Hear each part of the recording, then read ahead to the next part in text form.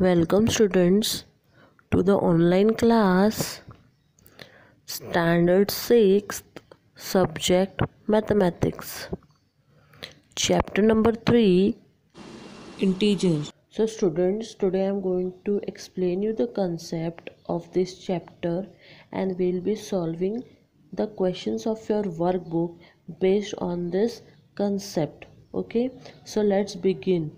So student, today I am going to explain you number line.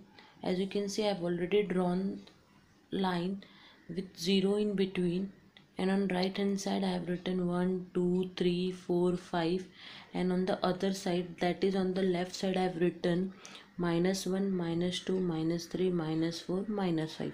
So student, your number line consists of these digits, 0 in between, 1 2 3 4 5, which is also known as positive number because as here no minus sign you can see, and on the other side, that is on the left side, the number line consists of negative number. So here I have written just 1 2 3 4 5, it exceeds ahead. Here also I have just written till -5, it can be exceed ahead. So student, your number line looks like this with 0 in between, and on the right hand side it will be positive number, and on the left hand side it will be 0. So this 0 is known as origin. This 0 is known as origin. As you can see, this 0 is known as your origin. So student, as you can see, 0 is in between and it is denoted or known as origin, and 0 consists of no sign. Neither it is negative nor it is positive. It is neutral and it is in between of your number line.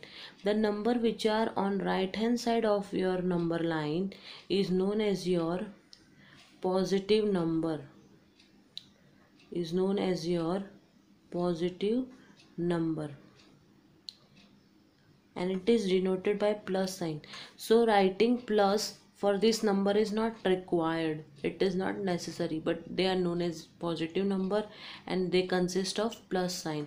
And the number on the left hand side of your number line, okay, this number are known as your negative number. This number are known as your negative number, and it consists of negative sign, minus sign, and it is required for writing when we denote this negative number. So student, this is what your number line consists of. One origin, which is known as 0, positive number on the right hand side and negative number on the left hand side. So positive number consists of plus sign, which we don't have to write, okay, before the numbers when we are writing, but the negative sign, which consists of negative sign, we have to write before writing the numbers. Okay student, so based on this concept, today we are going to solve your workbook question. Few of the question we are going to solve on this concept. So student, let us see the first question what they have given. Classify the following numbers as positive numbers and negative numbers. So they are asking us to classify the number which they have given as positive number, that is it is denoted by plus sign, and negative number, it is denoted by minus sign. So let us see the numbers which they have given in the question. These are all the numbers and we have to identify the positive number and negative number from the given numbers.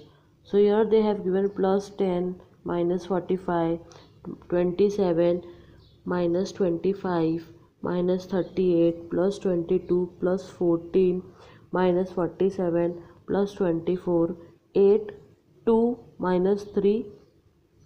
Okay, so already I have written answers for your student, as positive number also I have written and the negative number also I have written. So these are all positive numbers I have identified from the question, and these are negative number I have identified from the question.